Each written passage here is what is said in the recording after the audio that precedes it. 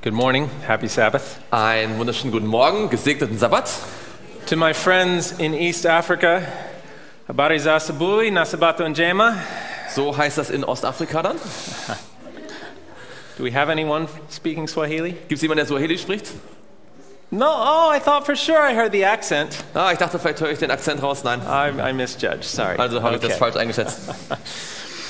It's good to be here in Stuttgart. A bit of introduction before we begin. Schön, dass ich hier in Stuttgart sein kann. Ich möchte ganz kurz mich vorstellen. My name's Joshua White. I direct the ministry of Thinking Generation. Mein Name ist Joshua White und ich habe ein Ministry, ein Missionswerk, das heißt eine denkende Generation. It's focused on true education, especially true education for the young children. Es geht da besonders um wahre Bildung mit dem Fokus auf wahre Bildung für kleine Kinder. Because I believe to raise the generation that will finish the work on this earth, they must be rightly trained. Denn ich glaube, wenn wir eine Generation haben wollen auf dieser Erde, die das Werk abschließen wird, dann muss sie richtig ausgebildet sein. And that's what we're going to be talking about this morning. Und darüber werden wir heute Morgen sprechen. How to raise that generation by looking at an illustration of a generation very much like the last ones. Wir wollen uns eine Generation anschauen, eine Illustration für so eine Generation, die unserer dann ganz ähnlich sein wird. The generation of Daniel and his friends. Die Generation von Daniel und seinen Freunden.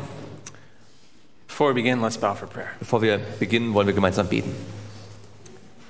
Father in heaven, thank you. We can come before you this morning.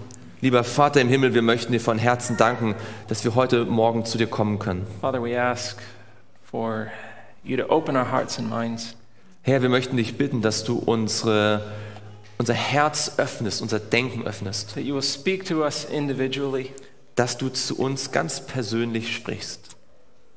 That you will send your spirit to us in a powerful way this morning. Dass du deinen Heiligen Geist in einer ganz machtvollen Weise uns senden wirst. Lord, may this message be clear. Herr, bitte gib, dass diese Botschaft sehr deutlich sein wird. May I speak your words and not my own. Möge ich deine Worte sprechen und nicht meine eigenen. I ask in Jesus' name. Das bitte ich im Namen Jesu. Amen. Amen. Turn with me in your Bibles. Schlagt eure Bibeln mit mir auf. The book of Daniel. Das Buch Daniel. Chapter 0. Und zwar Kapitel 0. Do you have that in your German Bibles? Gibt es bei euch das in der deutschen Bibel? Oh no. Okay. Okay. Where is Daniel chapter 0? Wo ist Daniel Kapitel 0? You know, we focus on Daniel chapter 1. Also wir konzentrieren uns auf Daniel Kapitel 1. And 2 and 3 and the success stories of Daniel and his 3 friends. Und Kapitel 2 und 3 und all die Erfolgsgeschichten von Daniel und seinen Freunden. But that's just the success story. Aber das sind dann nur die Erfolgsgeschichten. What gave them success? Was hat ihnen diesen Erfolg beschert? What prepared them to stand for their faith? Was hat sie darauf vorbereitet, für ihren Glauben einzustehen? That's what we're going to look at this morning. Das wollen wir uns heute Morgen anschauen. There is a Daniel chapter 0. Es gibt ein Daniel Kapitel 0. It's found in the book of 2 Kings as well as Chronicles. Das findet sich in 2. Könige und in den Chroniken.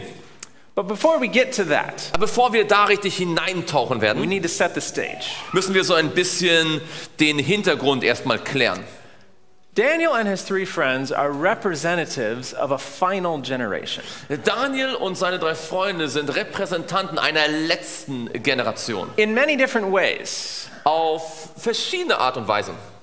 I'll name one of them. Ich werde mal eine erwähnen. And I want you to think of some others. Und dann könnt ihr euch noch einige andere Aspekte überlegen. First of all, they are a remnant. Erstens sind sie Übrige. Just as the last days generation is called a remnant. Genauso wie die letzte Generation dann die Übrigen genannt But you werden. tell me, in what other ways does Daniel and his friends represent the final generation? Sagt ihr mir, auf welche weitere Art und Weise repräsentieren Daniel und seine Freunde die letzte Generation?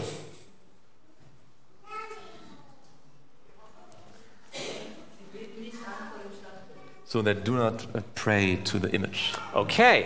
Ja. Tested on the matter of worship. Sie sind auf dem Gebiet der Anbetung getestet. Just as the last generation will be tested on the matter of worship. So wie die letzte Absolutely. Generation genau auf diesem Bereich der Anbetung getestet werden wird. Health message. Okay, tested on the matter of health. The same as the last generation is given the health message. So wie die Yes. letzte Generation sind auch sie an der Gesundheitsbotschaft getestet worden. Ja. There was a death decree threatened to them. Okay, yes, absolutely. Ja, ganz genau. Nobody could find any fault Oh, in his wow. life. That's a profound thought. Das ist ein sehr tiefgründiger Gedanke. They obeyed God more than people. Okay, yes. Ja, danke.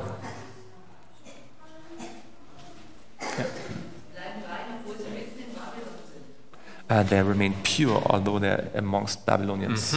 Yes. Dankeschön. And the gift of the spirit of prophecy. Okay, yes. Ja, These are all good reasons. alles gute Gründe. They also lived, let me mention, they lived in a prophetic time period. Und sie lebten in einer prophetischen Zeitperiode, Just as the last days people will. so wie das Volk der Endzeit. Daniel specifically is a representative of the final generation Daniel ganz besonders ist ein Repräsentant der letzten Generation, because Cyrus is a type of Christ. denn Kyros ist ja auch ein Typus auf Christus. And Daniel lived through a time of tribulation, Daniel lebte durch eine Zeit der Trübsal, through the time when Babylon ruled the world, in einer Zeit, als Babylon die Welt regierte, up until the time of Cyrus, a type bis of zur Christ. Zeit von Kyros. Just as the last days people. Genauso wie auch das Endzeitvolk. So there are many ways in which Daniel and his friends represent the final generation. Also auf viele Art und Weisen repräsentieren Daniel und seine Freunde die letzte And Generation. again, we focus on the success, but we need to look at what gave them success. Und wie schon gesagt, wir fokussieren oft den Erfolg, aber wir müssen uns erst einmal schauen, woher kam ihr Erfolg. There's an ancient saying in the nation of Israel that Jerusalem was destroyed because the education of her children was neglected. Es gibt eine antike Redewendung in Israel, die gesagt hat, Jerusalem wurde zerstört, weil die Bildung, die Erziehung ihrer Kinder vernachlässigt wurde. Think of that. Denkt mal darüber nach. The historians, those wise in Israel, Die Historiker, die Weisen in Israel, they knew the nation could have been saved die wussten, die Nation hätte gerettet werden if können, they had focused on the proper education of their children. wenn man sich auf die richtige Erziehung der Kinder konzentriert hätte. Why did the people fall into idolatry? Warum ist das Volk immer wieder in den Götzendienst Why gefallen? did kings turn aside and lead the nation astray? Warum haben sich Könige abgewandt und die Nation verführt? Because their training as children had been neglected. Weil sie als Kinder nicht richtig erzogen worden The waren. Lord had given clear instructions, especially in the book of Deuteronomy, as to how they were to educate their children. Gott hatte ganz besonders im Buch 5. Mose ihnen Anweisungen gegeben, wie die Kinder erzogen werden sollten. They were to be taught the ways of the Lord, separate from the corrupting influences of the nations around them. Ihnen hätten die Wege Gottes erklärt werden sollen. Sie hätten sich trennen sollen von den verdorbenen Wegen der Nationen um sie herum. They were called to be a peculiar people, just as we are today. Sie waren aufgerufen, ein besonderes Volk zu sein, so wie wir heute auch. But instead, they mingled with the heathen. Stattdessen haben sich mit den They Heiden allowed abgegeben themselves to be influenced by their words and their ways. und haben sich beeinflussen lassen von deren Worten und Wegen. They lost their distinctness. Sie haben ihre They were Einzigartigkeit worried verloren. about fitting in, Ihnen ging es nur noch darum, dazuzugehören. and they neglected the education of their children. Und sie haben die Bildung ihrer Kinder vernachlässigt. God's purpose for his people was always that they will be a light to those around them. Gott hatte immer das Ziel, dass sein Volk ein Licht sein würde für die, die um sie herum sind. As Stephen Haskell says in his book Story of Daniel the Prophet, Stephen Haskell sagt in seinem Buch über Daniel den Propheten, Gott hatte ein Ziel, als er die jüdische Nation rief, sich selbst von den anderen Nationen der Welt abzusondern. Dieses Ziel bestand darin, dass sein Volk vor der Welt als Lichtträger stehen würde. Wie eine Fackel auf einem Hügel sollte Israel Lichtstrahlen in die Welt senden. is our purpose the same? Ist unser Zweck des Daseins derselbe? It is. Absolut. To be a light to the world. Wir sollen ein Licht für die Welt And sein. yet, what was it that was to give Israel success in being a light to the world? Aber was war es, dass Israel Erfolg geben würde, ein Licht der Welt zu sein? It was the education of their children. Es war die Erziehung der Kinder. Let's keep reading. Das heißt weiter, der Erziehungsplan, den die Propheten Israel offenbart hatten, war das Mittel, um dieses Licht am Brennen zu halten. Als dieser von Gott gegebene Plan vernachlässigt wurde, verdunkelte sich das Licht wie eine Kerze, der lebensspendende Sauerstoff entzogen wird. Dann war die Nation von allen Seiten von Feinden bedrängt. Es gibt eine hebräische Redewendung, die sagt, Jerusalem wurde zerstört, weil die Bildung ihrer Kinder vernachlässigt wurde. Die Prophezeiung Daniels und die damit verbundene Geschichte beweisen die Wahrheit dieses Satzes. The plan of education given to the children of Israel was that which would keep their light burning. Dieser Plan, was sie den Kindern hätten geben sollen, sollte eigentlich diese Lampe am Brennen The erhalten. nation was destroyed because they neglected that plan. Die Nation wurde zerstört, weil dieser Plan vernachlässigt worden war. And yet, Aber doch, go ahead. man kann hinzufügen, dass die Juden nach Jerusalem zurückkehren konnten, als Resultat einer richtigen Erziehung von einigen wenigen hebräischen Jungen. We see 4. Wir sehen dort 4. 4 out of thousands 4 von Tausenden, who remained spiritually strong. die geistlich stark geblieben waren. That representative of the remnant final generation. Diese Repräsentanten der letzten Generation der Übrigen. What gave them success? Was hat ihnen Erfolg gegeben? Whatever gave them success is what will give us success. Was immer ihnen damals den Erfolg garantiert hat, wird auch uns Erfolg geben. So, let us see what we can learn from the story of Daniel. Was können wir lernen aus der Geschichte von Daniel? Before we get to the actual Daniel chapter 0, Bevor wir uns tatsächlich Daniel Kapitel 0 anschauen werden, we need to go back to the very beginning of time. müssen wir uns zunächst einmal nochmal ganz zurück an den Anfang der We Zeit need begeben. to understand the plan of education that was given to the nation of Israel. Wir müssen den Plan der Erziehung verstehen, der Israel gegeben worden war. And we find this in the book Education, Wir finden das im Buch Erziehung. page 20. Da heißt es in Seite 20 im Englischen, das System der Bildung, das zu Beginn der Welt etabliert wurde, sollte ein Modell für den Menschen für alle Zeiten sein. Okay, the system at the beginning of the world, Also das System am Anfang der Welt, a model for man throughout all after time. ein Modell für die Menschen für den Rest der Zeit. So, does this apply to us now, yes or no? Ist das also auf uns anzuwenden, ja oder nein? Well, yes, if it's for all after time, then that's us. Also wenn es für alle Zeiten danach ist, dann ist es auch für uns. Okay, so what can we learn about the system given at the beginning of the world? Okay, also was können wir lernen über das System, das am Anfang gegeben worden war? Any good educational program has at least 4 components. Jedes gute Erziehungsprogramm oder Bildungsprogramm hat mindestens 4 Komponenten. You need a classroom, Man braucht einen Klassenraum, also einen Schulraum. you need textbooks. Man braucht Lehrbücher. What else do we need? Was braucht man selbst noch? A teacher. Man braucht einen Thank you. Lehrer, ja, ganz genau. Who else? What else? Was auch noch? Students? Ja, man braucht Schüler. Ja. All right. Textbook or classroom, textbook, teachers and students. Also Klassenraum, Lehrbuch, Lehrer und Schüler. Did we have this in the system of education God gave at the beginning? Gab es das im Erziehungsplan, den Gott am Anfang gegeben hatte? We did. Ja, absolut. The Garden of Eden was the schoolroom. Der Garten Eden war der Klassenraum. The textbook, nature. Die Natur war das Lehrbuch. Who was the teacher? Wer war der Lehrer? I said, hopefully you translated that correctly. The creator himself was the instructor, Der Schöpfer selbst war der Lehrer. and the parents of the human family were the students. Und die Eltern der menschlichen Familie waren die Schüler. All 4 components right there in the Garden of Eden. Alle 4 Komponenten direkt dort im Garten Eden. Now, think with me. Denkt mal mit mir nach. If the instructor was God, Wenn der Lehrer Gott war, what was the content of the instruction? was war wohl der Inhalt des Unterrichts? If you are listening to God talk to you, what are you hearing? Wenn du zuhörst, wie Gott zu dir redet, was hörst du dann? The word of God. Die Worte Gottes, oder?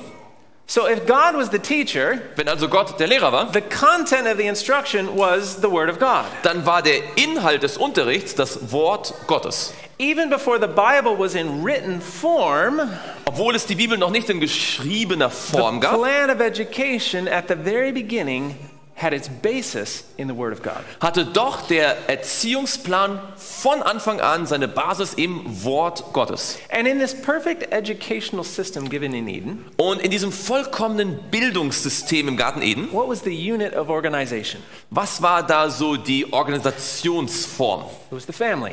Das war die Familie. Go ahead. Das Bildungssystem, das in Eden etabliert wurde, war auf die Familie ausgerichtet. Adam war der Sohn Gottes und von ihrem Vater erhielten die Kinder des Höchsten Unterweisung. Sie waren im wahrsten Sinne eine Familienschule. So, in the plan of true education at the beginning, the content was the Word of God. Also in diesem Plan wahre Erziehung war der Inhalt das Wort Gottes. The system of organization was the family. Und die Organisationsform war die Familie. Was this sustainable? War das nachhaltig? Or was this just a nice experiment in the Garden of Eden? Oder war das nur so ein nettes Experiment im Garten Eden? It was sustainable. Das war auf Nachhaltigkeit angelegt. Der Garten Eden war eine Repräsentation dessen, was sich Gott für die gesamte Erde wünschte.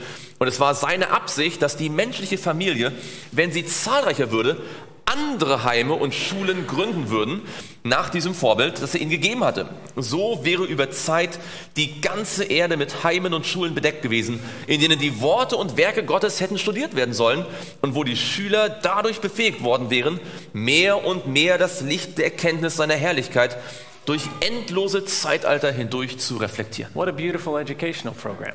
Was für ein wunderbares Erziehungsprogramm. At the very beginning, Und zwar ganz the unit of am Anfang. organization was the family. Die Organisationsform war die Familie. The content of the study were the words and works of God. Der Inhalt des Studiums waren die Worte und Werke In Gottes, other words, the Word of God and nature. also das Wort Gottes und die Natur. Did it stay this way? Und ist das so geblieben? No. Nein. Sadly, sin entered the world. Leider ist die Sünde in die Welt gekommen. This beautiful plan that God designed was disrupted. Der wunderbare Plan, den Gott sich ausgedacht hatte, der wurde So gestört. at that point, did God say, well, nice idea, but oh well. Hat also Gott dann zu diesem Punkt gesagt, ach, war eine tolle Idee, aber naja, egal. What changed after sin entered the world? Was hat sich verändert, als Sünde in die Welt kam? Did he just throw out the ideal? Hat er das Ideal einfach weggeworfen? No, he took the ideal and changed it a little bit. Er hat das Ideal genommen und hat es ein bisschen verändert. Let's see what changed. Schauen wir uns an, was So in the jetzt divine plan of education as adapted to man's condition after the fall, sich verändert hatte. In dem göttlichen Erziehungsplan, wie er auf den menschlichen Zustand nach dem Sündenfall angewandt wurde. let's see, is that us? Also bezieht sich das auf uns? Are we after the fall? Sind wir nach dem Sündenfall? Okay, so this Ja. applies to us. Also das So ist auf in the uns anzuwenden. divine plan of education given to us now, Also in dem göttlichen Erziehungsplan, der uns jetzt gegeben ist, go ahead. steht Christus als Repräsentant des Vaters. Das Bindeglied zwischen Gott und Mensch. Er ist der große Lehrer der Menschheit und er hat bestimmt, dass Männer und Frauen seine Repräsentanten sein sollten. Die Familie war die Schule und die Eltern waren die Lehrer. God's perfect plan Gottes vollkommener Plan was just slightly adapted. wurde nur etwas angepasst. The content remained the same, Der Inhalt blieb derselbe, the Word of God. das Wort Gottes. What changed? Was hat sich verändert? The teachers. Die Lehrer. Instead of God directly instructing his human family, Anstatt dass Gott direkt seine menschliche Familie unterrichtete, that couldn't happen anymore because of sin. was jetzt durch die Sünde unmöglich So geworden now war, he established a system of representatives. hat er jetzt ein System der Repräsentation eingerichtet. Christ is the connecting link, Christus als das Bindeglied and then you have the parents teaching the children. und dann die Eltern, die die Kinder unterrichten. Notice, the family's the school, the parents are the teachers. Dort heißt es hier, die Familie war die Schule und die Eltern waren die Lehrer. Let's fast forward in history a little bit. Wir können ein bisschen, Sorry. Okay, so after the fall, also nach dem Fall the content was the Word of God. ist der Inhalt immer noch das Wort Gottes. System of organization remained the family. Die Organisationsform bleibt die Familie. The teacher became the parents. Die Lehrer waren jetzt die Eltern. Slightly adapted, Leicht angewandt, but the goal angepasst. remained the same. Aber im Grunde genommen blieb das Modell dasselbe. Okay, now let's fast forward a little bit Jetzt spulen wir etwas vor in der to the Weltgeschichte. days of the patriarchs. In die Zeit der Patriarchen. Go ahead. Heißt es, die Erziehung, die auf die Familie konzentriert war, dominierte in der Zeit der Patriarchen. Für die so etablierten Schulen sorgte Gott für die günstigsten Bedingungen für die Charakterentwicklung. What was the environment most favorable for the development of character according to this? Was war anhand dieses Zitates die günstigste Bedingung für die Charakterentwicklung? It says an education centering in the family. Die spricht von einer Erziehung, die auf die Familie konzentriert war. So in the days of the patriarchs, the unit of organization stayed the same. Also zur Zeit der Patriarchen war die Organisationsform immer noch dieselbe. What about the environment? Wie war das mit der Umwelt? The people under his direction still pursued the plan of life he had appointed at the beginning. Go ahead. Die Menschen, die sich unter seiner Leitung befanden, folgten noch immer dem Lebensplan, den er am Anfang bestimmt hatte. Diejenigen, die sich von Gott abgewandt hatten, bauten sich Städte, aber die Menschen, Menschen, die an Gottes Lebensprinzipien festhielten, lebten zwischen den Feldern und Hügeln. There's a whole sermon there. Da ist eine ganze Predigt da drin verpackt. We don't have time to get there. Da haben wir jetzt nicht die Zeit für. The content still remained, surrounded by God's nature. Aber der Inhalt blieb immer noch derselbe, umgeben von der Natur Gottes. Sie waren Ackerbauern und Hirten und in diesem freien, unabhängigen Leben mit seinen Gelegenheiten für Arbeit, Studium und Nachsinnen lernten sie von Gott und lehrten ihre Kinder seine Werke und Wege. Okay, 3 things. Also 3 Dinge. What was the content? Was war der Inhalt? The Word of God, words and works of God. Das Wort Gottes, die Werke und Worte Gottes. What was the unit of organization? Was war die Organisationsform? Family. Die Familie. And who were the teachers? Und wer waren die Lehrer? The parents. Die Eltern. That's in the days of the patriarchs. Das ist in der Zeit der Patriarchen. Okay, let's keep moving. Wir bewegen uns weiter vorwärts. We come to Moses. Wir kommen zur Zeit von A man Mose. God designed to lead his people out of Egypt. Der Mann, den Gott bestimmt hatte, sein Volk aus Ägypten zu führen. Also representative of our time. Auch ein Repräsentant unserer Zeit. To prepare a leader. Um einen Leiter vorzubereiten. What plan of education did God choose? Nach welchem Erziehungsplan ist Gott da vorgegangen? Mit tiefer Dankbarkeit widmete sich Jochebed ihrer nun sicheren und fröhlichen Aufgabe. Sie nutzte treu ihre Gelegenheit, ihr Kind für Gott zu erziehen. Sie wusste, dass sie ihn schon bald seiner königlichen Mutter übergeben werden musste, umgeben von Einflüssen, die dazu tendieren würden, ihn von Gott abzubringen. All das hat sie noch fleißiger und sorgfältiger in ihrer Unterweisung sein lassen. Who was the teacher? Wer war der Lehrer? Who was the teacher? Wer war der Lehrer? The mother. Die Mutter. What was the result? Was war das Resultat? Sie behielt den Jungen so lange sie konnte, musste ihn aber abgeben, als er etwa 12 Jahre alt war. Die bei der Mutter gelernten Lektionen konnten nicht vergessen werden. Sie waren ein Schutzschild vor dem Stolz, dem Unglauben und dem Laster, das inmitten des Prunkes am Hof herrschte. Who was the teacher? Wer war der Lehrer? What was the content? Was war der Inhalt? The Word of God? Das Wort Gottes. What were the results? Was war das Resultat? Spiritual strength. Geistliche Kraft. I wonder, if you only had your son for 12 years, Ich frage mich, wenn du deinen Sohn nur 12 Jahre haben would it könntest, change your parenting? würde das etwas ändern in der Art und Weise, wie du dein Kind erziehst? Would you make every moment count? Würde man nicht sich um jeden Moment kümmern? Think about being in Jochebed's position. Denkt mal drüber nach, wenn ihr in der Position von Jochebed gewesen wärt. Okay, let's keep going. Samuel. Lasst uns ein bisschen weitergehen. Samuel. What was his education? Was war seine Ausbildung? Go ahead. Während der ersten 3 Jahre des Lebens von Samuel, dem Propheten, brachte ihm seine Mutter sorgfältig bei, zwischen Gut und Böse zu unterscheiden. Durch jedes... Let's pause there for a moment. How do we distinguish between good and evil? Wie unterscheiden wir zwischen Gut und Böse? What is our guide? Was ist unser Maßstab? It's the Word of God. Das ist das Wort Gottes, oder? So, how would Samuel's mother have taught him to distinguish between good and evil? Also wie hat Samuels Mutter ihm beigebracht, zwischen Gut und Böse zu unterscheiden? She must have used the Bible. Sie muss die Bibel benutzt haben. So what was the content of Samuel's instruction? Was war also der Inhalt von Samuels Unterweisung?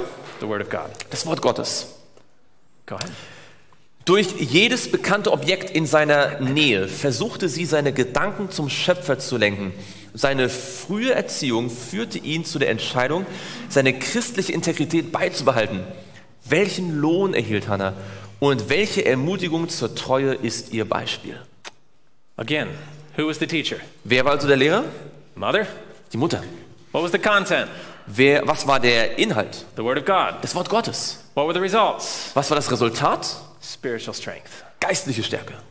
We could tell the same story about David.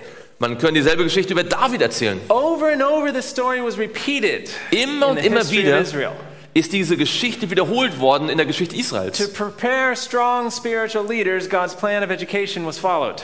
Wenn geistliche, starke Leiter gebraucht worden sind, wurde Gottes Plan umgesetzt. That's because they were obeying the Weil command in sie Deuteronomy. den Befehl aus 5. Mose beachteten.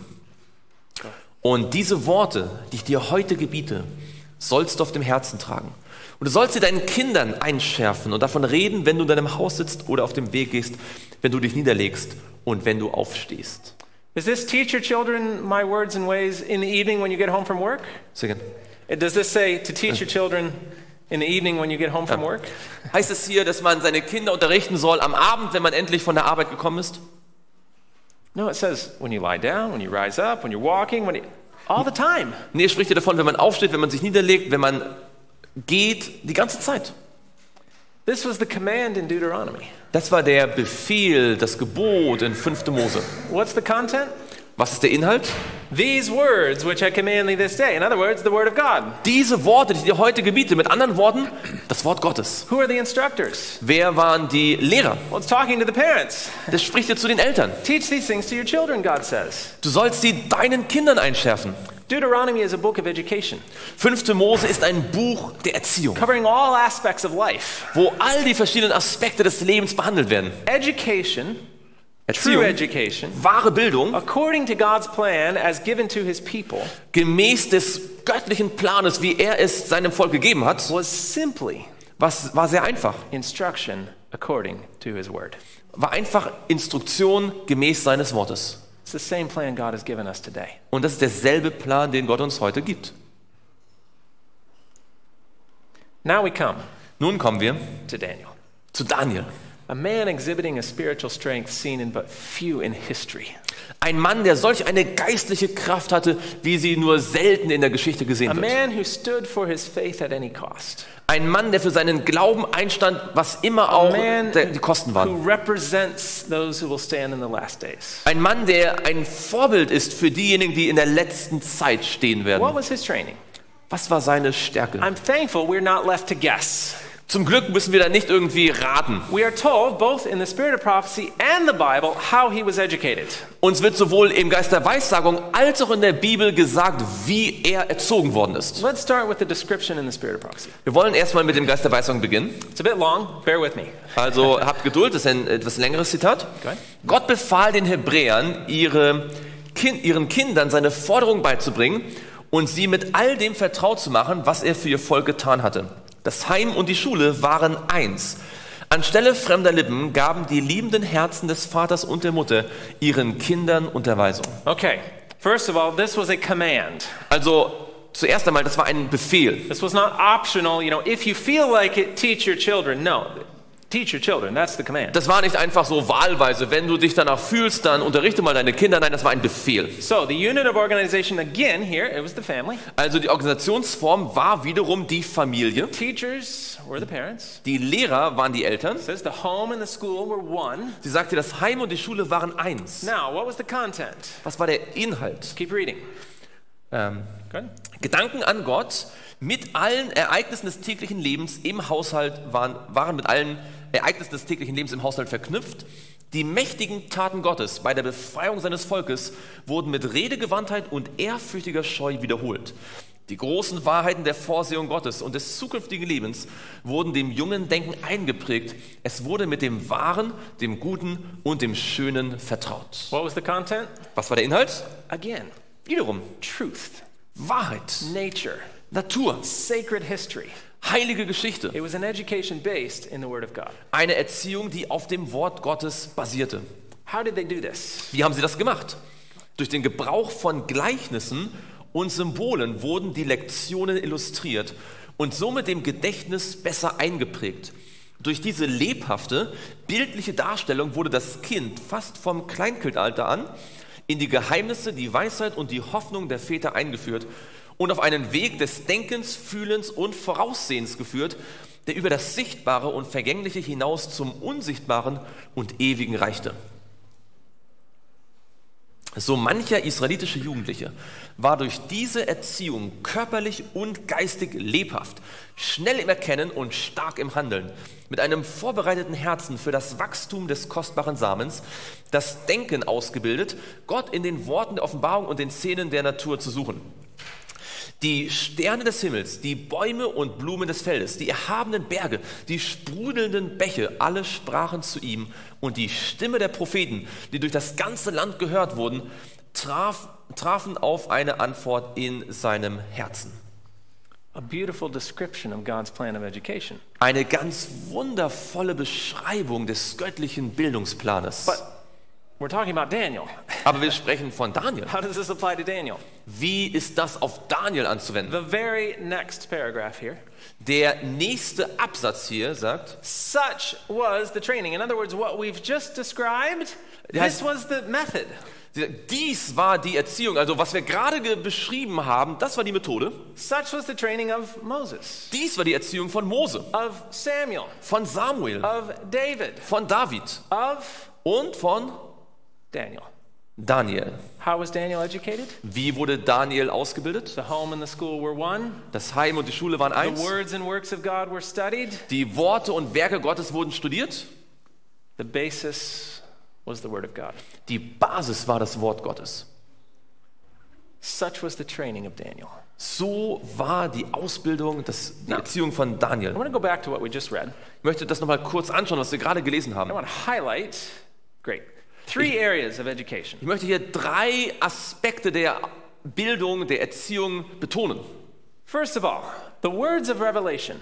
Zuerst einmal heißt es hier in den Worten der Offenbarung. What would we call that today? Wie würden wir das heute nennen?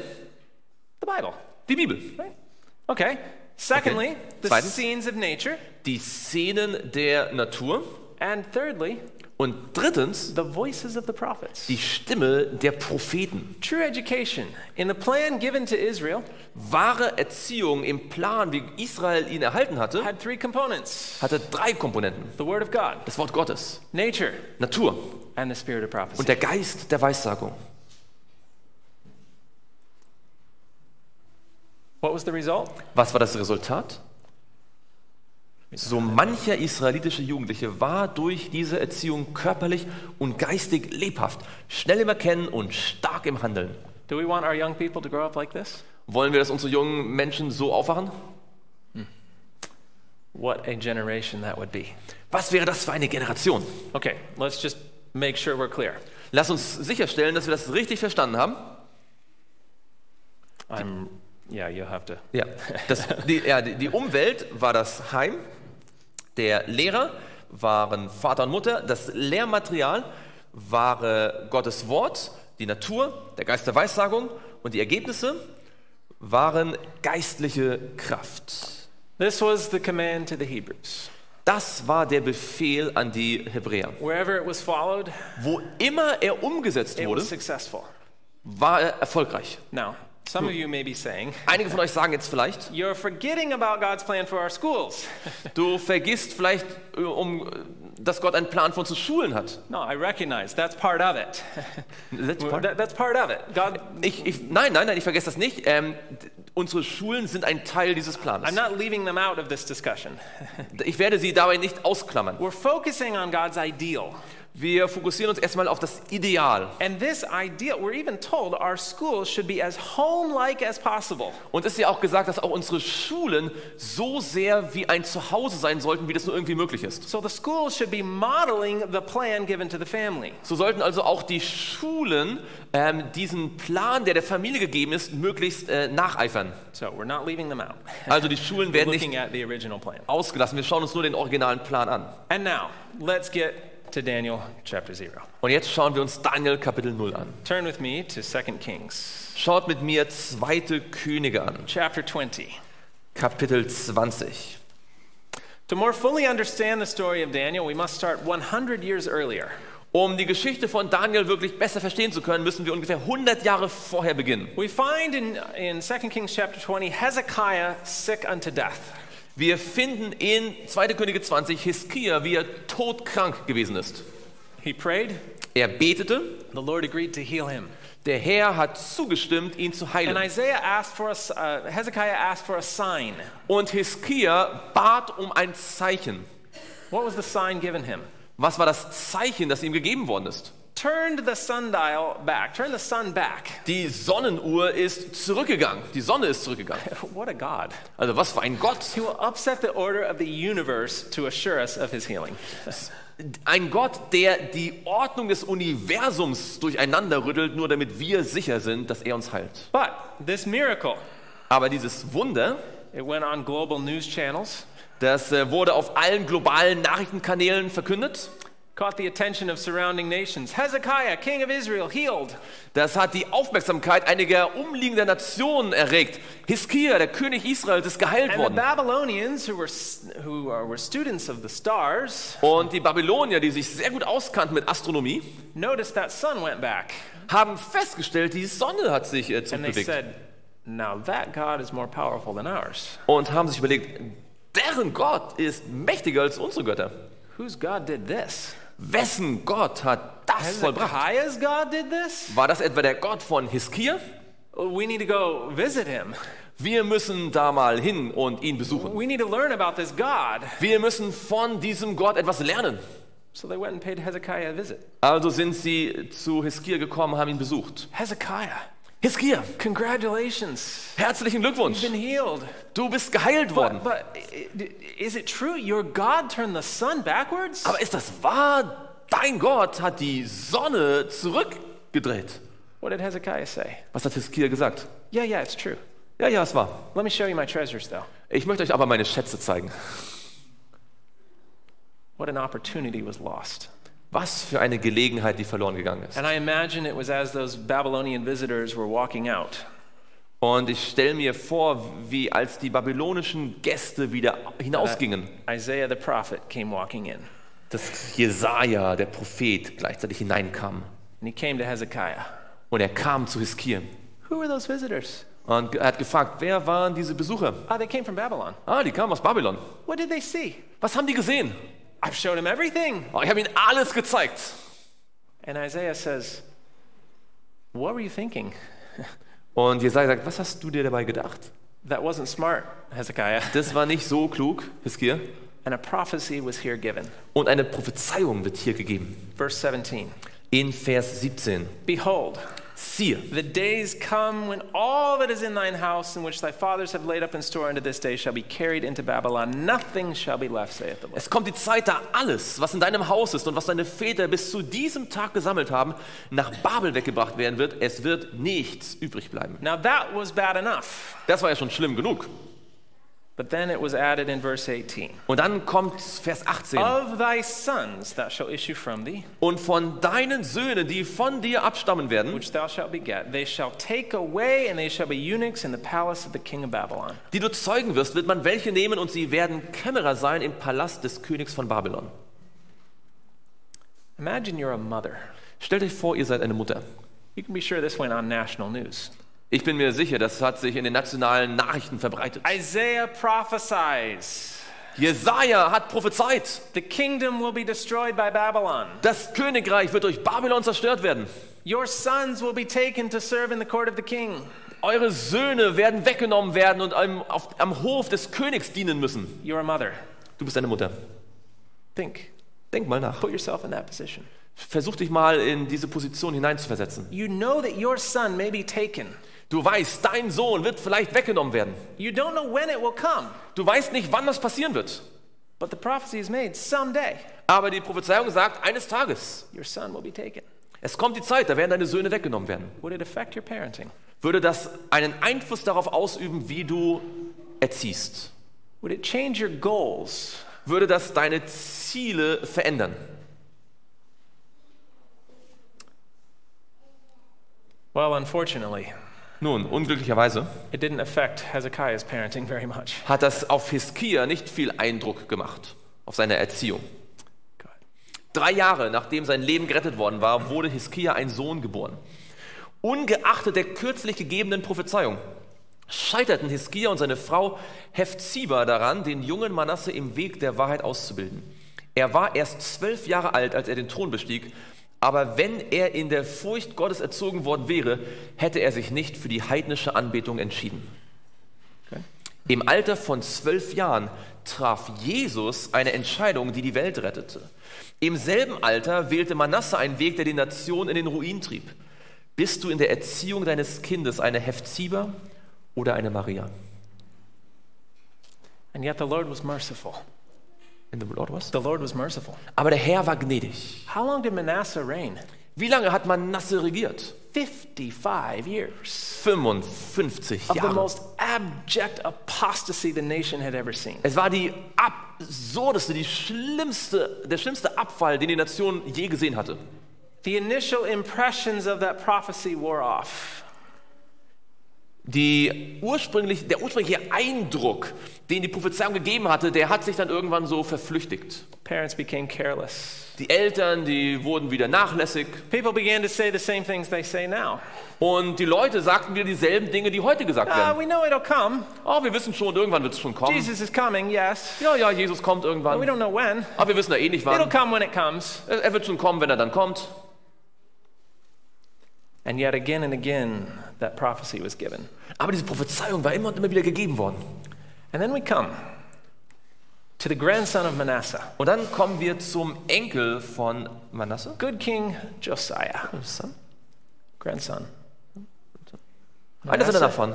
Manasseh, Amnon. Ja, Josiah, ja. Sein Enkel Josia, A good king.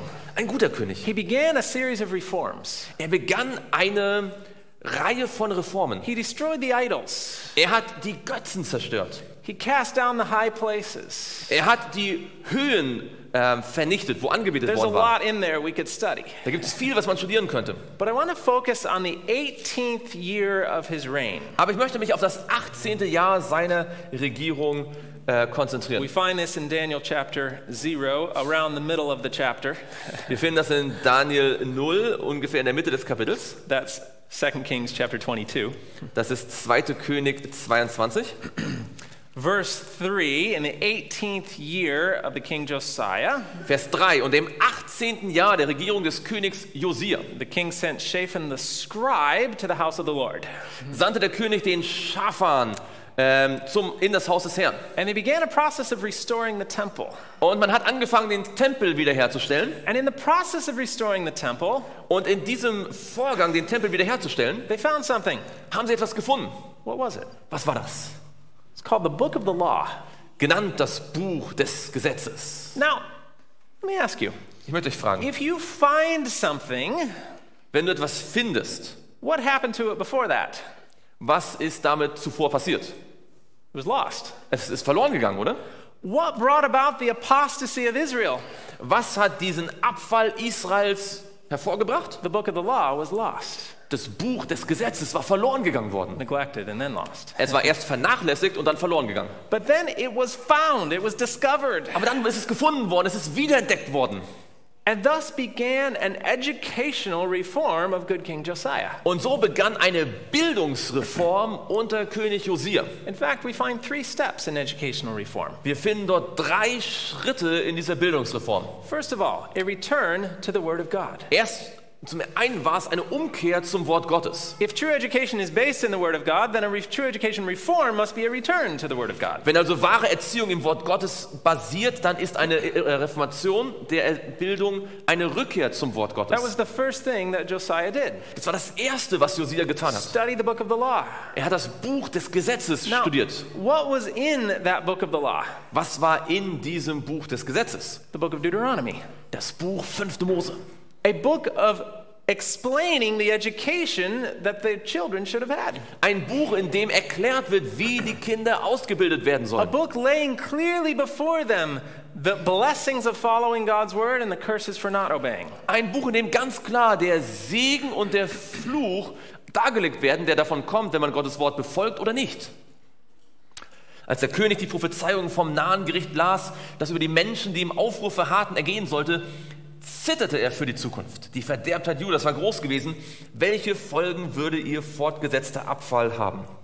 The king understood Der König hat es verstanden, that the success of his nation depended on adherence to the word of God. dass der Erfolg seiner Nation davon abhing, wie sehr man dem Wort Gottes folgen And würde. as he heard the prophecies, he rent his clothes. Und als er die Prophezeiungen hörte, hat er seine Kleider zerrissen. He said, "What will we do? Er hat gesagt, was werden wir tun? Do we tremble for the future?" Zittern wir, wenn wir an die Zukunft denken? Do we understand for our need for an education based in the Word of God?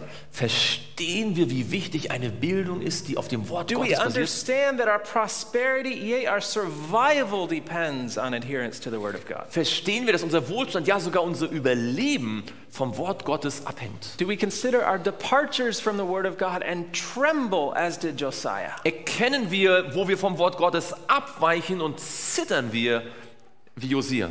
What will be our response? Was wird unsere Antwort I sein? pray it's the same as Josiah's. Ich hoffe, ich bete, dass es dieselbe wie von Josia ist. Josiah next went and consulted the prophet.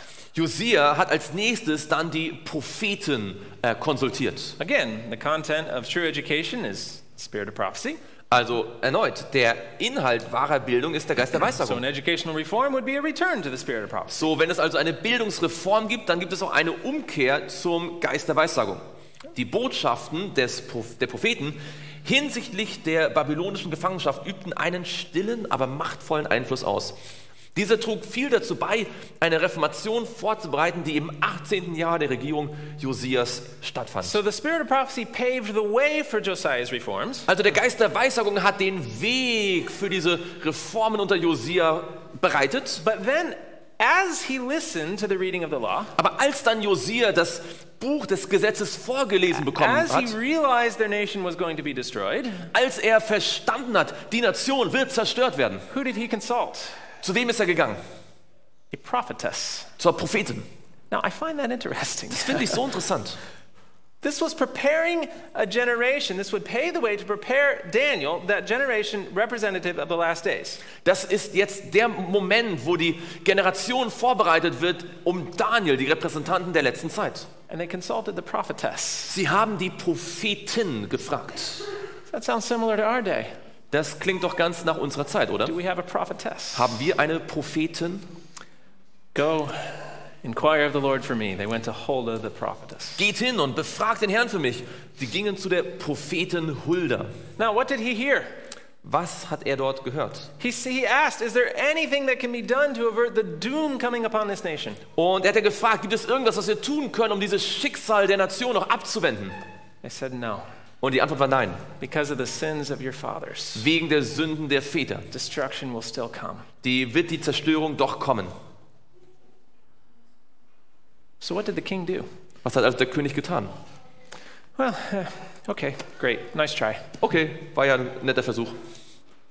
No, he worked even harder. Nein, er hat sich mehr angestrengt. Destruction will come. Let's prepare a generation.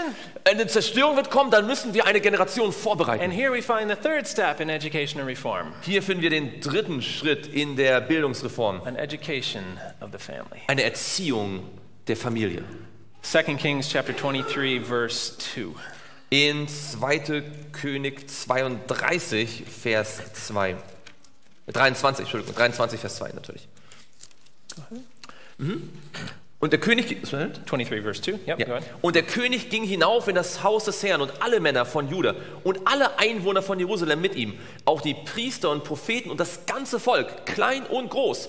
Und man las vor ihren Ohren, dass alle Worte des Buches des Bundes, das im Haus des Herrn gefunden worden war. I love our picture here. Ich mag dieses Bild. Who's listening? Wer hört hier zu? Priests, Priester, adults, Erwachsene, children, Kinder, babies. Säuglinge. That's what it says in verse 2. Das ist genau All das, the people. was hier in Vers 2 steht. Alle Menschen. Everybody. Jeder. Does that sound familiar? Klingt das bekannt? In the days when the book of Deuteronomy was read, in the time of Moses, Als das Buch 5. Mose gelesen worden war, vorgetragen wurde zur Zeit Moses. who was called to listen to the reading? Wer ist dazu aufgefordert worden, All the zuzuhören? people. Das ganze Volk. Adults, Erwachsene, elders, young ones, Älteren, die Jüngeren, even the babies. sogar die Säuglinge. The reforms of Josiah prepared a remnant to stand in the last days. Die Reformen von Josia haben die übrigen vorbereitet. What were these reforms? Was waren diese Reformen? Educational reform. Es waren Bildungsreformen. Now, the date of the reading of this law Das Datum für die Vorlesung dieses Gesetzes The hier, date of 2 Kings chapter 23, verse 2. das Datum für 2. Könige 23, Vers 2, 2 years before Daniel's birth. war ungefähr 2 Jahre bevor Daniel geboren worden ist. So who was in that audience? Also wer war dort mitten in der Zuhörerschaft? If all the people came, who was in that audience? Wenn alle Menschen dort gekommen waren, wer war in der Zuhörerschaft? Daniel's parents. Die Eltern von Daniel, Daniel's future parents. also seine zukünftigen Eltern. What did they hear? Was haben sie gehört? What was being read in that book of the law? Was ist ihnen vorgelesen worden aus diesem Buch des Gesetzes? The book of Deuteronomy. Das Buch 5. Mose. A book detailing the instruction their children were supposed to have. Ein Buch, in dem die Instruktionen für die Kinder detailreich aufgeschlüsselt waren. They heard in chapter 4 that obedience to God's word was a condition for being a light to the nations. Sie hörten Kapitel 4, dass wenn sie dem Wort Gottes gehorsam sind, dass es eine Bedingung ist, um ein Licht für die Nation zu sein. They heard it was a condition of entering the promised land. Sie hatten gehört, dass es eine Bedingung ist, das verheißene Land zu betreten. That obedience to God's word was a condition of prosperity. Dass Gehorsam gegenüber dem Wort Gottes eine Bedingung für Wohlstand ist. That obedience to God was a condition of his fulfilling his covenant. Gehorsam war eine Bedingung, dass er seinen Bund erfüllt. It was a condition of prosperity, Eine Bedingung für Wohlstand, of fruitfulness, auf of Fruchtbarkeit, health, auf Gesundheit, of leadership, auf of Leiterschaft, holding their place above the other nations. für Leiterschaft, dass sie einen besonderen Platz unter den Nationen haben That's könnten. what Daniel's parents heard. Das ist, was die Eltern von Daniel gehört haben. They heard that the word of God was to be esteemed as important as physical food. Ihnen wurde gesagt, oder sie hörten, dass das Wort Gottes wichtiger ist als It was a Nahrung. condition of being the greatest nation. Dass eine Bedingung war, das größte Volk zu sein. They heard blessings versus curses. Sie hörten den Segen gegenüber dem Fluch. They heard it was a condition of the crops being productive. Sie hatten gehört, dass eine Bedingung war für eine gute It Ernte. was how their enemies were to be defeated. So würden die Feinde besiegt It was werden. how they were to remain a holy people. So würden sie ein heiliges Volk bleiben. How they were to be the head and not the tail. So würden sie der Kopf und nicht der Schwanz They sein. heard captivity predicted in the book of Deuteronomy. Sie hörten im Buch 5. Mose die Gefangenschaft vorhergesagt. And they heard if they returned to God, they could return from captivity. Und sie hörten dort auch, dass wenn sie zu Gott umkehren würden, sie aus dem Land der Gefangenschaft wieder zurückkehren könnten. That's what Daniel's parents heard. Das ist, was die Eltern von Daniel gehört haben. Perhaps they even heard the book of Psalms, chapter 119. Vielleicht haben sie auch das Buch Psalm 119 gehört. That God's word was how they were to not be ashamed. Dass Gottes Wort eine Bedingung ist, nicht beschämt zu It sein. was their key to not sinning. Ein Schlüssel, um nicht zu A sündigen. condition of freedom. Eine Bedingung für die A source Freiheit. of meditation. Eine Quelle für das How they were Nachdenken. to be wiser than their enemies. Eine Bedingung, weiser zu sein als die How to be Feinde. teachers of the world. Wie man Lehrer der Welt sein kann. Their source of light and understanding. Eine Quelle des Lichtes und Their der condition of Verständnis. peace. Eine Bedingung für den Frieden. Perhaps they even heard, though it wasn't written yet, that the key to Hezekiah's prosperity was adherence to the word of God. Vielleicht haben Sie so gehört, es war vielleicht noch nicht aufgeschrieben, dass genau das der Schlüssel zum Wohlstand in der Zeit von Hiskia gewesen war. That's what Daniel's parents heard. Das ist, was die Eltern von Daniel gehört haben. And then they heard Und dann haben sie gehört, und these diese words, Worte, which I command thee.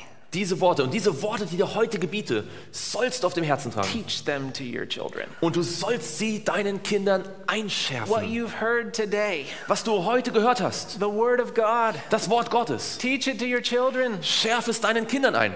And then, Und dann, as they were awakened to their responsibility, als ihnen plötzlich ihre Verantwortung bewusst wurde, their attention was turned to the spirit of prophecy. hat sich ihre Aufmerksamkeit wieder dem Geist der Weissagung They were zugewandt. reminded of the prophecies pointing forward to the destruction of their city. Sie haben sich wieder erinnert an die Verheißungen, die vorhergesagt haben, dass ihre Stadt zerstört werden wird. They were told inquiry had been made to the prophetess Huldah as to whether the destruction could be averted. Sie haben gehört, dass man ja die Prophetin Hulda gefragt hat, ob man die Zerstörung noch aufhalten kann. And they were told Und ihnen ist gesagt by worden, the king himself, durch den König selbst, probably with tears in his eyes, wahrscheinlich mit Tränen in seinen Augen, that the destruction would still come. dass die Zerstörung auf jeden Fall kommen werde. Because of the sins of their fathers, Wegen den Sünden der Väter destruction would still come. würde die Stadt zerstört werden. They were told that it had been postponed. Ihnen ist aber auch gesagt worden, dass die Zerstörung verschoben worden ist. That it would not come during Josiah's reign. Dass es nicht während der Regierungszeit von Josia kommen It würde. was going to, Es würde zwar kommen, but because of his turning to the word of God, it would be held off a little bit. Aber weil sich nämlich Josia zu Gott bekehrt hatte, würde die Zerstörung noch etwas aufgehalten So if werden. you were Daniel's parents listening to that, Wenn ihr die Eltern von Daniel gewesen wärt in der Zeit, you would naturally assume würdet ihr doch wahrscheinlich ganz natürlich vermuten, the very next king, the dass, one after Josiah, dass möglicherweise schon der nächste König nach Josia, would be the time when the destruction would come. dass das die Zeit wäre, wo dann die Zerstörung kommen würde. And what did they do? Was haben sie also getan? They obeyed. Sie haben gehorcht. 4 mothers. 4 Mütter. The mother of Daniel, Die Mutter von Daniel, the mother of Hananiah, die Mutter von the mother Hanan, of Mishael, von Michael and the mother of Azariah. und die Mutter von Asaja. They listened to that instruction in the book of Deuteronomy. Sie haben auf diese Anweisung im Buch 5. Mose gehört. They obeyed the command. Sie haben den Befehl gehorcht. They prepared spiritual strength. Sie haben geistlich starke junge Männer vorbereitet. Will we obey? Werden wir gehorchen? Will we recognize the times in which we are living? Werden wir die Zeiten erkennen, in denen wir leben? Will we realize that our children, this generation now coming upon the scene, Werden wir realisieren, dass unsere Kinder die Generation jetzt sind, die jetzt hervorkommen? may very well be Earth's final generation? Ganz möglicherweise die letzte Generation dieser Welt sein könnten? What are we doing to prepare them? Was tun wir, um sie vorzubereiten? Daniel hatte eine gläubige Mutter, die die Prophezeiung über die Zerstörung der Stadt kannte. Sie wiederholte ihrem Kind die Worte, dass eines Tages hebräische Kinder im heidnischen Hof von Babylon stehen würden. Sorgfältig lehrte diese Mutter ihren Sohn, die Schriftrollen der Propheten zu lesen. Diese Bildung war nicht in den Schulen dieser Zeit erworben, denn diese waren vom Plan Gottes abgewichen. Aber heilige Mütter, die nahe beim ewigen Vater lebten, führten ihre Kinder durch Vorschrift und Beispiel, durch Wort und Lied dahin, Charaktere zu bilden, die den Test bestehen würden. Mothers, are you following the example of Daniel's mother? Ihr lieben Mütter, folgt ihr dem Beispiel der Mutter von Daniel? But what about the mother of Jehoiakim and Zedekiah, the others? Was war mit den Müttern von Joachim, von Sedekia? Alas, because their education was neglected, Jerusalem was destroyed. Weil ihre Erziehung vernachlässigt worden war, ist Jerusalem zerstört The worden. capital was entered. Die Hauptstadt ist erobert worden. Treasures from the house of God were torn, Die Schätze sind vom Haus Gottes weggerissen worden dedicated to heathen worship, und wurden dem Götzendienst geweiht. and youth. Und junge Menschen, Bright, promising youth. wirklich verheißungsvolle The Jugendliche, future of the nation, die Zukunft der Nation, torn from their homes, wurden von ihren Heimen weggerissen, taken to serve in the court of the king of Babylon. um im Hof des babylonischen Königs zu dienen. Daniel and his friends were snatched from the shelter of their home. Daniel und seine Freunde wurden aus ihren Heimen weggerissen. And what were the results? Was waren die Resultate? Were they successful? Waren sie erfolgreich? Was God's plan of education successful? War Gottes Plan der Bildung erfolgreich? Now we get to Daniel chapter 1. Jetzt kommen wir zu Daniel Kapitel 1. We've seen what gave success. Wir haben gesehen, was den Erfolg gegeben hat. And interestingly, they were pronounced well-educated upon arrival in Babylon. Und sie wurden ja bereits bei der Ankunft in Babylon als sehr gut ausgebildet, sehr They gebildet arrived bezeichnet. at the educational center of the world. Sie kamen gerade im Zentrum der Zivilisation und der Bildung an, der Welt. And were pronounced well-educated upon arrival. Und wurden bereits bei ihrer Ankunft als sehr gebildet bezeichnet. Good. Nun können die Resultate der Erziehung zu Hause gesehen werden. Reines Essen, reine Gedanken und körperliche Betätigung brachten sie auf die Liste der jungen Männer ohne Makel. Aber wie stand es um ihre intellektuellen Fähigkeiten? Sie waren nicht in den Schulen Jerusalems ausgebildet worden, geschweige denn in den babylonischen. Gab es nicht große Gefahr, dass sie in den Wissenschaften und in entscheidenden Fachgebieten Wissenslücken hatten? Bei der Untersuchung bestanden sie als klug in aller Weisheit, einsichtsvoll und des Wissens kundig und fähig, eine schwierige fremde Sprache zu lernen. Gott hatte an diesen Kindern der Heimschule seine Verheißungen erfüllt. We could keep the story going. We could talk about when Daniel was called to interpret Nebuchadnezzar's dream. Man kann die Geschichte weitererzählen, als Daniel später gerufen worden ist, den Traum von Nebukadnezar zu interpretieren. Think with me. Denkt mal mit mir. Babylon was powerful, yes. Babylon war sehr mächtig, oder? But it was also the educational center of the world. Es war auch das absolute Bildungszentrum der bekannten Welt. There in Babylon were the wisest men of earth. Dort in Babylon waren die weisesten Menschen der Welt. They had higher education. Sie hatten höhere Bildung. They had men who could teach the language of any nation on earth. Es waren Menschen dort, die jede Sprache, die bekannt war, unterrichten They konnten. studied astronomy and higher mathematics. Sie studierten Astronomie, höhere Mathematik. And here comes Daniel. Und hier kommt jetzt Daniel. A man, a product of education in the Word of God. Ein Mann, ein Produkt der Erziehung im Wort Gottes.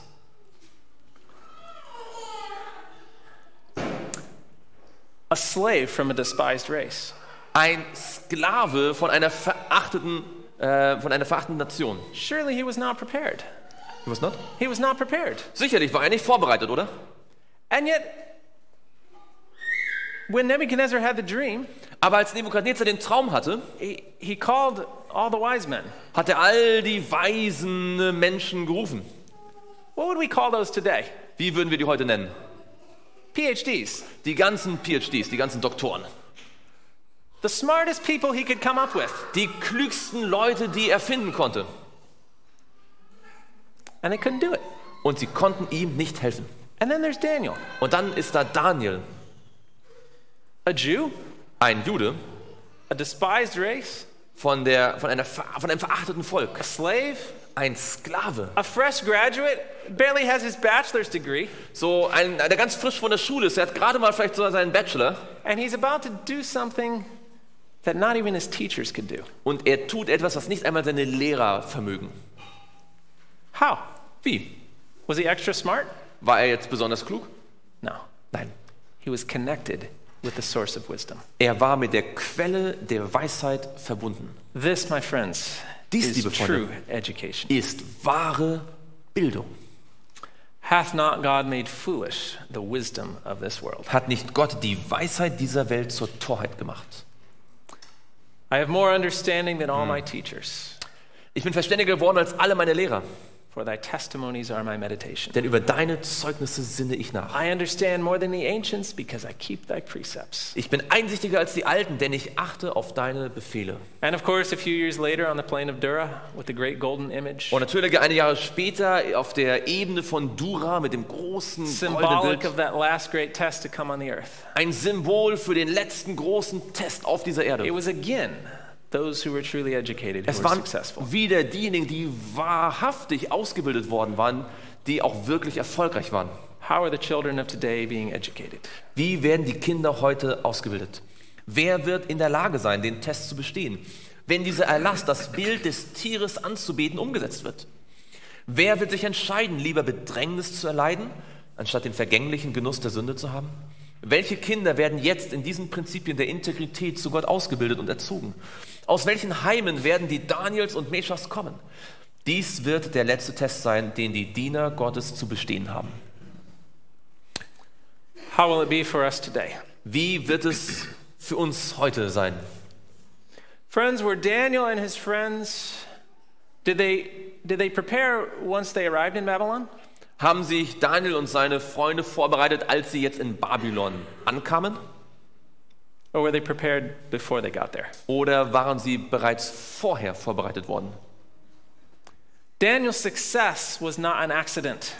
Daniels Erfolg war kein Zufall. It was not by chance. Das kam nicht einfach so. It was not just a hope that once they arrived in Babylon, they would be spiritually successful. Da war nicht einfach nur die Hoffnung, naja, sobald sie dann in Babylon sind, werden sie hoffentlich geistlich erfolgreich sein. Daniel, Hananiah, Mishael, and Azariah were a result of careful preparation. Daniel, Hanania, Misael und Asaja waren das Produkt sehr sorgfältiger Vorbereitung. In our day, In unserer Zeit. when we come to the tests of the last days, Wenn wir mit den Ereignissen der letzten Zeit konfrontiert sein werden. Those who are successful will not be successful by accident. Werden diejenigen, die erfolgreich sind, nicht erfolgreich sein, weil das jetzt They quasi will so be kam, successful because they have been prepared ahead of time. sondern weil sie bereits im Vorhinein vorbereitet worden sind. And as in the case of Daniel and his friends, Und so wie mit Daniel und seinen the Freunden best preparation ist die beste Vorbereitung is in the home, im Heim, as children, als Kinder.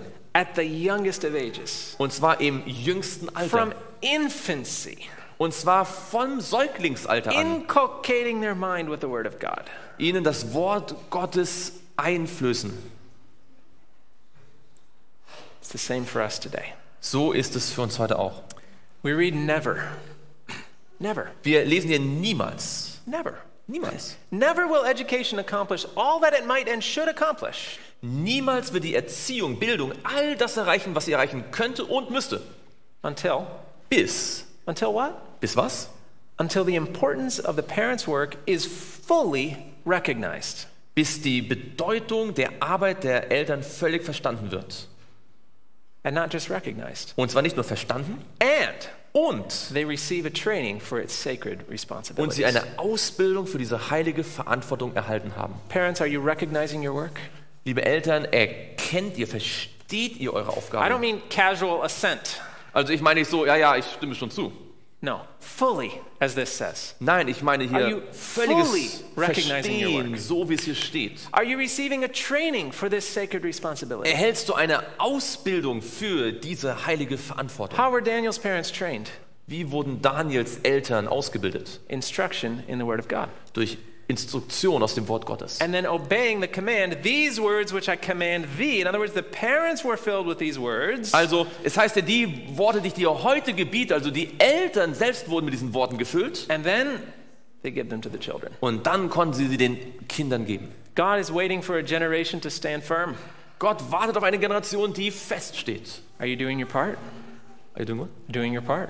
Tust du deinen Teil? Doing your part to prepare that generation. Deinen Teil, so eine Generation Do you vorzubereiten? read and study the Word of God? Studierst du das Wort Gottes? Are you awakened to the responsibility God has placed on you to impart this Word to your children? Ist dir diese Verantwortung bewusst, dieses Wort deinen Kindern weiterzugeben? Are you studying the spirit of prophecy? Studierst du den Geist der Weissagung? Are you imparting this to your children? Und gibst du auch das deinen Kindern weiter? Will you be faithful? Wirst du treu sein? Are you making every moment count? Ist dir bewusst, dass jeder Moment zählt? Think. Moses, Denk an Mose, Samuel, Samuel, Daniel. Daniel.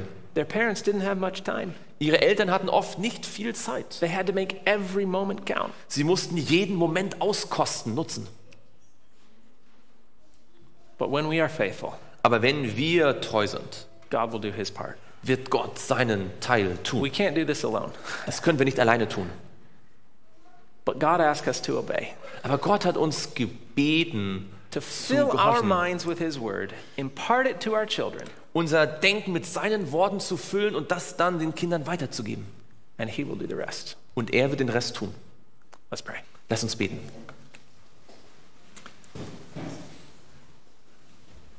Father in heaven, Lieber Vater im Himmel, thank you, Lord, for the lessons that you have given us, danke für die Lektion, die du uns gegeben hast. for these examples that were written for our instruction. Danke für diese Beispiele, die zu unseren Gunsten aufgeschrieben worden sind. Pray, Lord, that we will apply them, Herr, ich bitte dich, dass wir das wirklich anwenden. that we will not just view it as a history lesson, Dass wir das nicht nur als eine Geschichtslektion but a betrachten, practical illustration of how we should be preparing the final generation. aber als eine praktische Illustration, wie wir die letzte Generation vorbereiten können. Thank you for the help you've promised. Danke für die Hilfe, die du verheißen hast.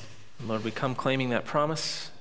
Herr, wir kommen und nehmen diese Verheißung in Anspruch. We ask for your blessing upon this day, Wir bitten dich, dass du diesen Tag for your besonders Holy segnest, Spirit to remain with us. dass dein Heiliger Geist bei uns bleibt. We thank you and we ask in Jesus' name. Wir danken es dir und bitten im Namen Jesu. Amen. Amen.